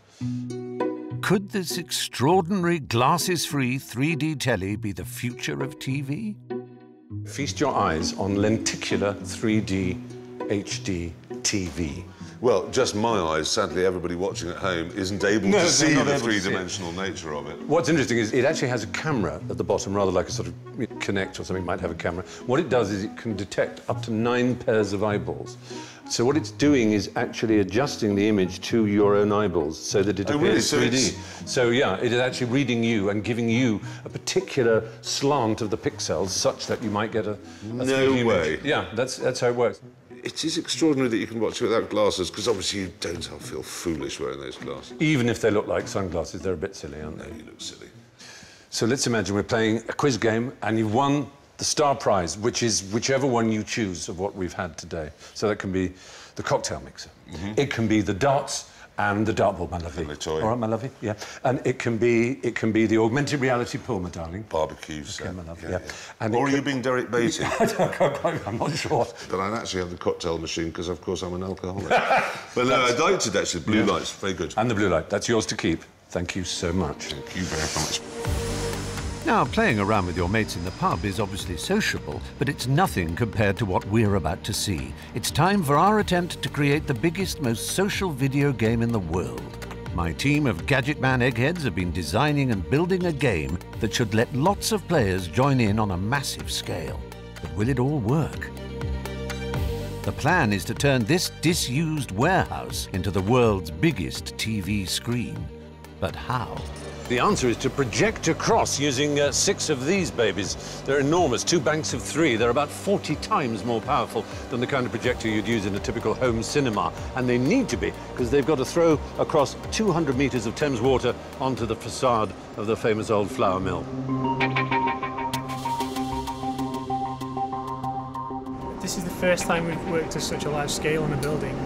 It's quite surreal seeing your own graphics up on the building 100 feet tall.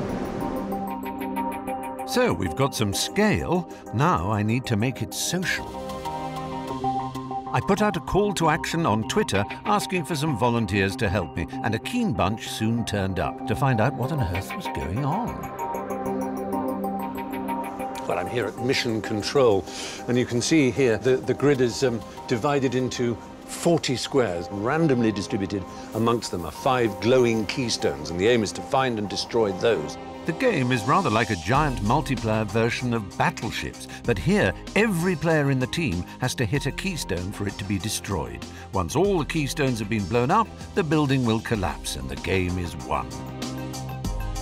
So the race is on to uncover the squares and find the keystones. Kind of like Battleships, but in a stream. Yeah, but better, and on a building on a massive scale. I love the whole sort of thing where it's like massive projector. It just brings a whole new element to the game, really.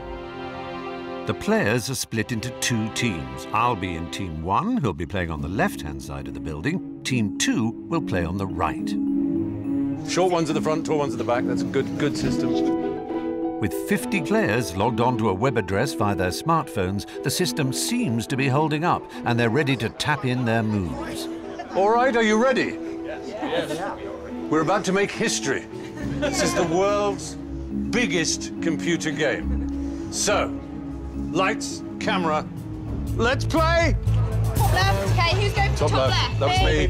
Okay, 2 search and 2. I'll search. 2 others. I'll hit the target. Come on, let's focus on that, guys. 1, 2, 3, go. A couple of people kind of assumed like leadership roles and just kind of said, right, you guys do this, this, and this, and then we'll all do this. Anyone can get that? Second line in, third up. Go. So you can see that one's glowing up there. Oh, there's one glowing in the box. That's a keystone, yeah, definitely. We all kind of rallied together and got it, and it worked really well. Oh, they've got another one. Go on, Team 2, you're doing hopelessly. You're way behind us. Despite my efforts to derail them, 4 minutes into the game, there's nothing between my team on the left and Team 2 on the right. This is going to be close. Oh, it's tense. Far right, second down. You see that one before? That's a brilliant one. I know, it's like stressful. Oh, I know, it's really tense, isn't it? The trick is to stay focused and calm amongst all the noise and excitement, but that's far from easy. 5, they're on 5. Right, guys. Oh, dear. Oh. Very, very close. They're just... Oh. Let's go. Oh, my goodness, I think they're beating us.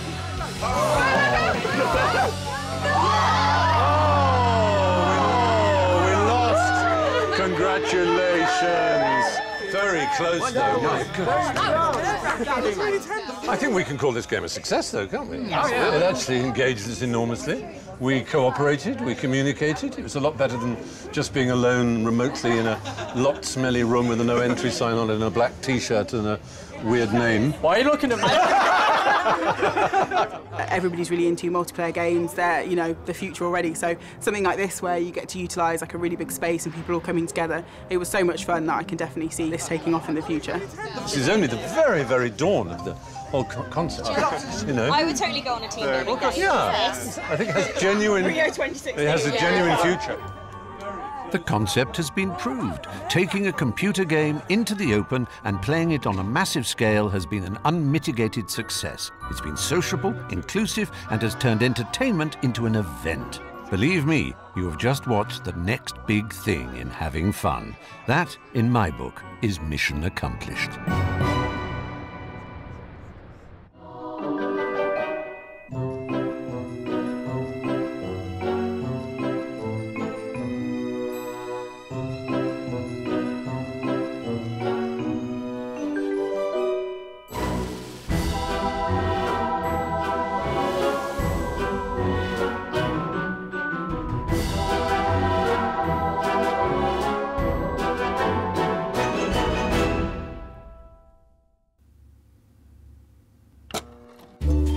Hello, I'm Stephen Fry, and I have adored gadgets ever since I was knee-high to a space hopper.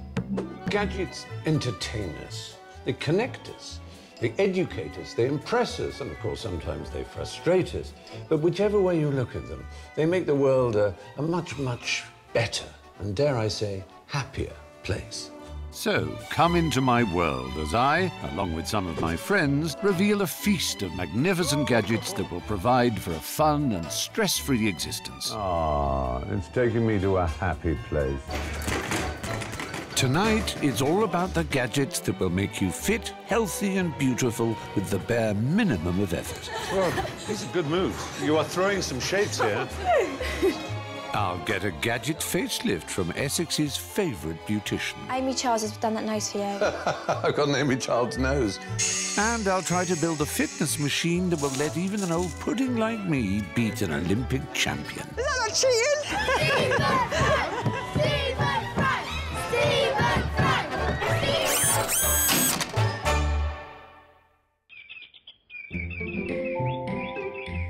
Oh, did you ever wake up feeling you'd had a horrible night's sleep? Well, now the Zeo Sleep Manager tracks your every move and can confirm it. You wear this headband to bed. Sensors then turn the electrical signals produced by your brain into a graph, which you can analyze in the morning.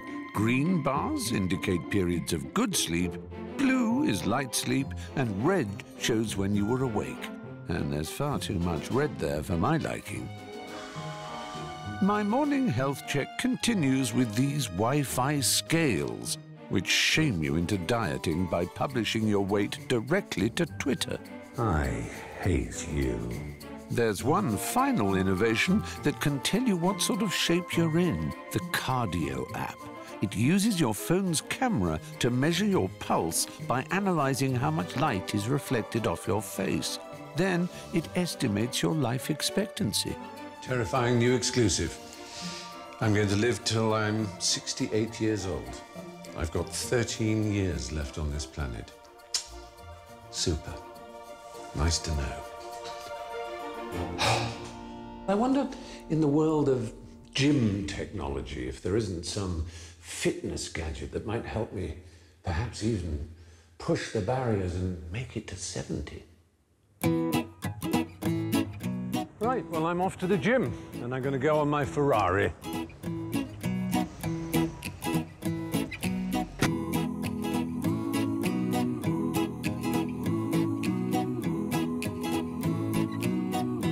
$8 million people now belong to gyms, and of that 8 million, 67% don't even bother going. Isn't that extraordinary? I think one of the reasons is the simple dullness of the machines. They're so boring. A minute seems to be an hour. Surely some gadget can make working out fun at home, can make it venturesome, a game even, enjoyable. It's a thought. Let's find out.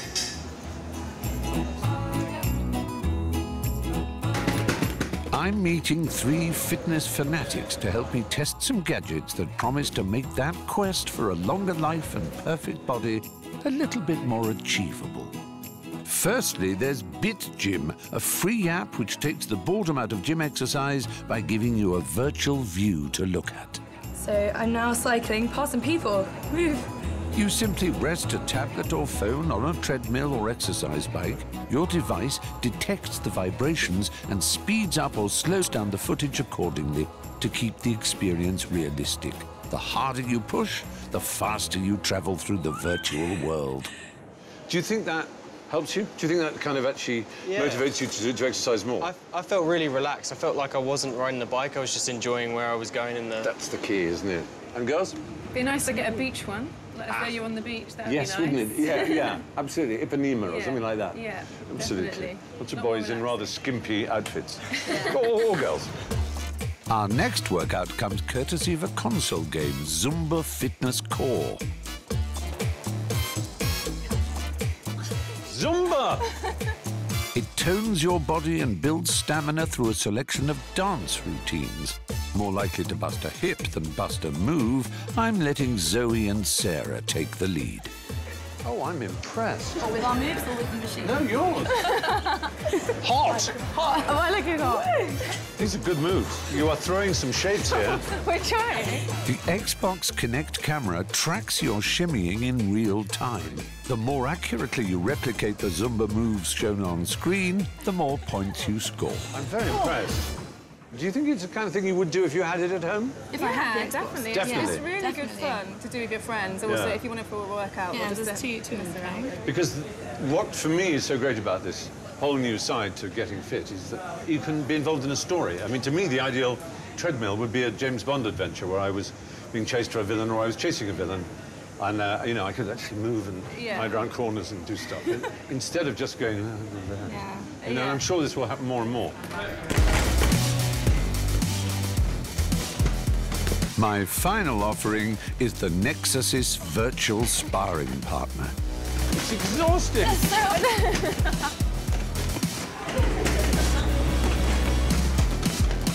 Okay, hang on. Okay, you take up the next 1 minute 30. Keep going.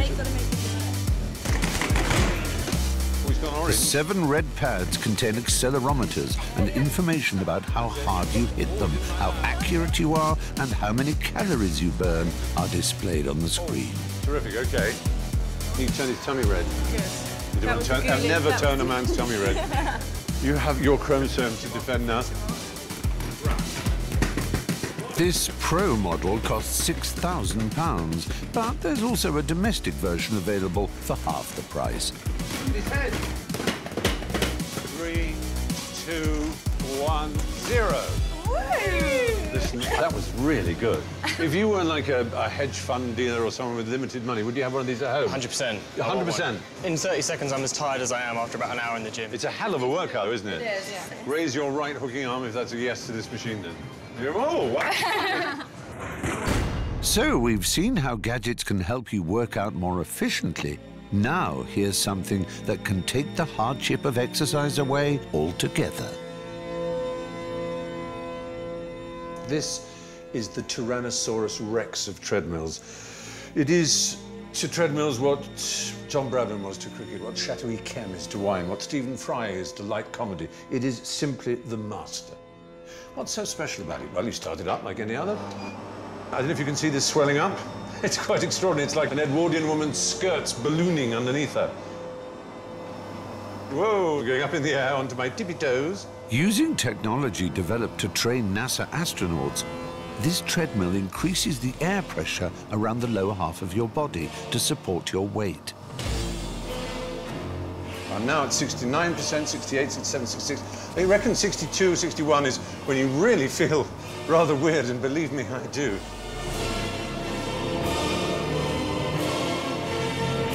I can feel that my feet are touching the ground. They're moving in a very different way. I'm now going to go down to the maximum, which is 20. And that's insane. I'm actually skipping on my toes. Weird. Used by top sports teams like Arsenal, the feeling of weightlessness encourages a greater range of movement and reduces the impact on joints. You're still burning the calories, but what you're doing is improving your hips and your knees' life expectancy. So you can go further and faster somehow. I wonder if there's a way of harnessing that in a race and winning. Maybe cheating, but yes, I think that's what I'll do. Build myself some kind of super gadget that will propel me faster than I could otherwise go, and I'll test it by challenging one of Britain's greatest ever athletes. And I know just the woman. It's my old friend and double Olympic gold medalist, Dame Kelly Holmes. Hey, Kelly. Hello. Listen, it occurred to me that you would be the ideal person to challenge to a race. Now, you probably know I'm not the fastest man in the world, but I have a gadget that I think might put me on equal terms with you using my own pedal power. Are you up for it? Oh, gosh, OK. I better get training in then. Fantastic. I'll see you in a few days, and we'll make it as public as possible. How about Trafalgar Square? Oh, perfect. It's a deal. Oh, okay. I wouldn't be too frightened. Lovely seeing you. Bye. Well, there we go. It's a fait accompli. It'll happen. And may the best athlete win, or rather, may the best devised gadget win. The Gadget Man Athletics Division are on the case, converting a traditional gym treadmill into something that will save me years of training and hopefully make me a match for Dame Kelly in a race. Of course, getting fit is just one part of achieving the body beautiful. It's also rather lovely if you can look fit as well. And there are any number of ways that you can help yourself look more beautiful. Did you know the average British woman spends over £130,000 in her life on cosmetic products? And what better woman to help me investigate some of these products than the nation's favourite Essex girl, Amy Childs. Amy, hello.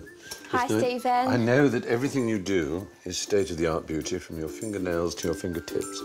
But I thought you might like to see some of these, which are a little bit older than yours. Do you know what these are? My nan's actually got a pair of these still. Has she? And I still use them. Well, there you are. They still work. Ever seen one of those? Not really, no. Better not mess my hair up, Stephen. I wouldn't dream of being held responsible for that. Yes, What it's does on. it do? Dries your hair. Oh, I'm going to lie down and let you loose. Have a nice relax. Thank you. I'll have a nice relax. Stephen, are you nice and comfortable? Blissfully, thank you. The first stage of my gadget facelift involves the Wrinkle MD. This treatment is amazing for anti-wrinkle. I think this is a good treatment because some people kind of fall Botox and it's actually quite relaxing. Yes, I don't think I'd ever go for Botox. The patches infuse the skin with hyaluronic acid. Close your eyes, Stephen.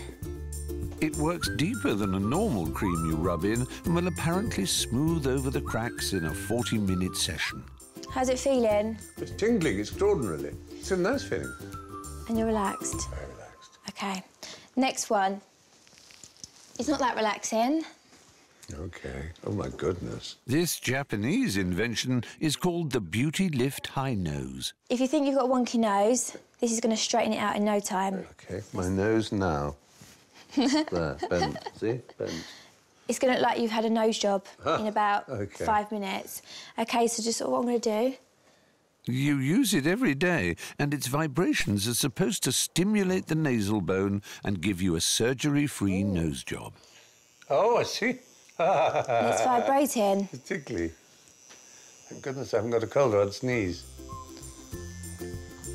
OK, so the next one is amazing for cheekbones. People want really high cheekbones now, and it really lifts your skin, so it's really quite high. A lot of people have, as I said, cheek implants. The cheek implants are about £5,000. So this is quick and easy and will give you, they say, an amazing tightening treatment. Oh, I see. So it pulls me up like that. Good gracious. 10 minutes of facial exercise a day with the Horizon face mask on is apparently enough to keep sagging cheeks at bay. Meanwhile, Amy's found something else to beautify. You better have nice feet, Stephen. Oh, well, they should be fresh and clean, if not nice, but... Do you know what? I love doing feet. I'm a massive feet person. Oh, good. So, Stephen, this is your PediPro. Oh, this is amazing for hard skin. Oh, yes. Oh, this is gorgeous, though. It's rotating microcrystals. Good gracious. Oh, that burns. Is that tickling you? It burns on the toes, but it was lovely on It means the it's feet. working. Oh, that's good.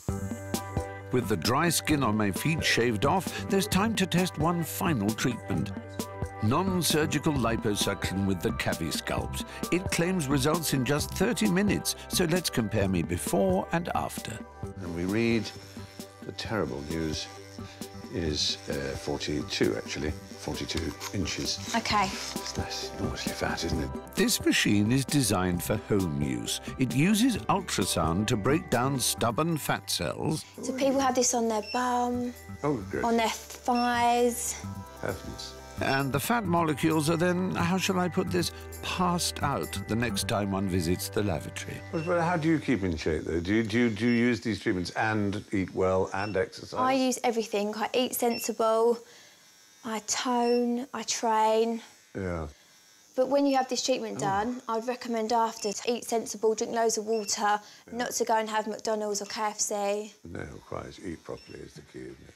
Have you ever had any work done to your face? I had a little bit of lip surgery, only a little bit, because I like a bit of a pout. I like a bit of a, you know, when you have pictures done. I have quite big lips anyway. So it was enough? I have had my boobs done. Have you? Yeah. Oh, But I was 18. But at least you have never done it. That's the embarrassing thing, is when people get addicted to it, don't they? And then they become embarrassing. And I would never be addicted. No. Never in a million years would I be addicted. So do you have treatments done? Do you have your eyebrows waxed? Do you have... I'm afraid I don't. I mean, sometimes if I'm staying in a hotel and there's a spa, I'll go and have a hot stone massage or something. 'Cause I like that. Very lovely. But not much else. With our 30 minutes up, has the Culvey sculpt shaved off any inches? That's bizarre. That is 41.5. I told you it must be in how much? Half an inch? Yeah. You, Well, at that is least still, you've lost that's still half- better. That's bizarre. Right, At least you've lost half an inch. Waistline tightened, it's time to see whether my facial adornments have worked their magic too. How does that feel? It feels fine. It feels Do you feel nice. a bit tight? Yes, I can feel where it's pulled. You know, Okay. it's definitely pulled up at that. Right, you might have a new nose now. All my life, I've dreamt of such a thing. How's my nose look? Look at that. Amy Charles has done that nose for you. I've got an Amy Child's nose. And has Amy cured my crinkles? Do you know what? I can honestly say you look really good here. Oh, You actually look like you've had a bit of Botox, can I say? All right. Would you have it done again? Certainly. Like in a New York minute, as they say. Perfect. That's wonderful. Back at the Gadget Man workshops, the finishing touches are being made to my fitness super gadget, something that should let me dodge years of training and instantly give me the ability to beat double Olympic gold medalist Dame Kelly Holmes.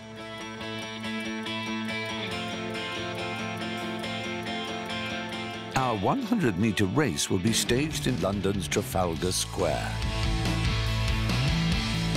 It's the ideal arena to demonstrate that gadgets can make fitness fun and, most importantly, easy. But what I hadn't reckoned on was hundreds of spectators turning up to watch me prove the point. Dame Kelly Hello, Holmes, how are you? all-time favourite heroine. How Thank are you? I'm very well, thanks. Trembling in your boots, I hope. Oh, yes. Well, I've been training for this moment, Stephen. At high altitude? So I hope you have. Oh, On the yeah. roof of your house? Absolutely. Be afraid, be very afraid. But before any great race comes the warm-up. That's what we got here. Gosh. There are some Wow. which I'm far too ethical to use. This one here, Yeah. I could have got away with roller skates on the front, and but it's got a battery under there. Okay, so no cheating. That would be No cheating. These I couldn't quite get the hang of. These are interesting. I had to go on these. These are the Marway 700C roller skis. Were you successful? Well, they're supposed to take you near to 30 kilometres easily per hour. Yeah. I got very near to the pavement and I fell over. Fortunately, not on camera, because it was an embarrassing sight. They're just not for me. I want Kelly to try out my favourite gadget from the cavalcades of devices available on the high street that you can strap to your feet. These, I think you know. Do you want to have a go? Yeah, I think I'm these up are the for large that. ones. Okay. These are the Kangoo jumps, and they're billed as the world's lowest impact shoes.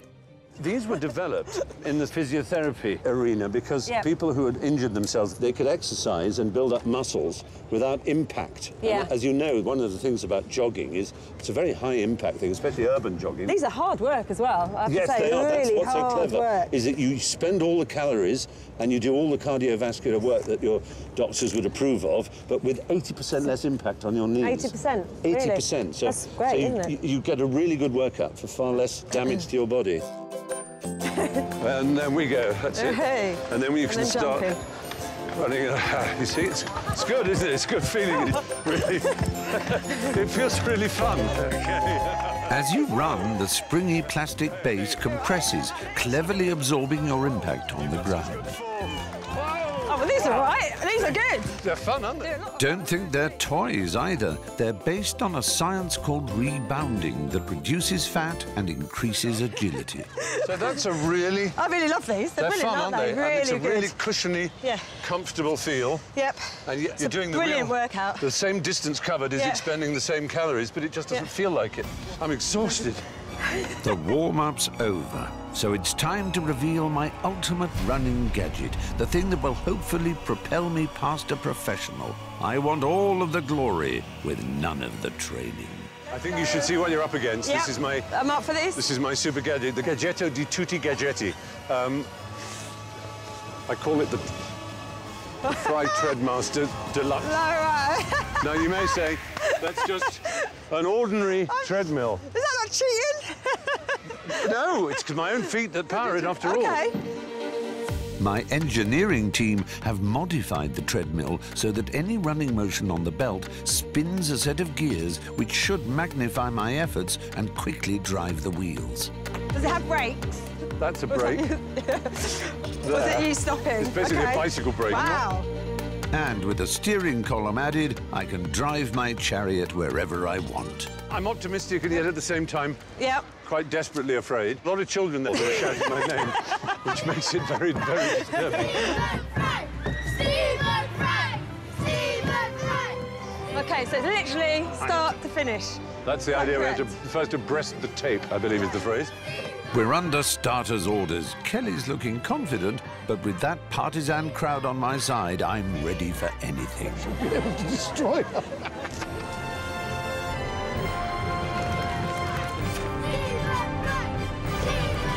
Go! Eat my dust, you dame. Come on! Come on! Come on! Stephen! Oh, no! Come on! Come on!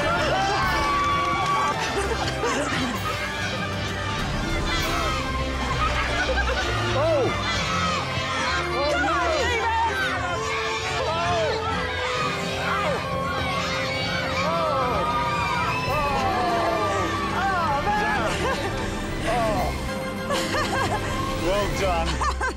Gold to you, silver to me. Well... Oh, my... It went quite fast. Oh, my... I have to say I was expecting just a little more competition, Stephen. I'm afraid my prototype wasn't really up to the job. The principle was sound, but my humble calves needed an easier gear to make a quick getaway. Well, Dame Kelly Holmes, you have to have a medal for that supreme performance. Man versus machine, mankind, I should say. And you are womankind.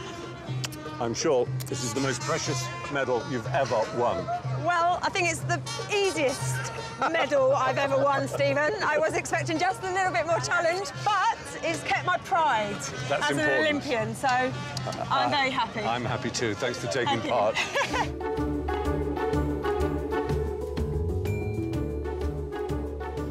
Well, clearly there are plenty of gadgets and machines out there that can help me rebuild and reshape my body, but there's one essential ingredient that's missing, and that's the will for me to make myself fit. And until they can come up with a gadget that makes me want to be an elite athlete, then I'll just have to carry on trying to cheat my way to sporting greatness.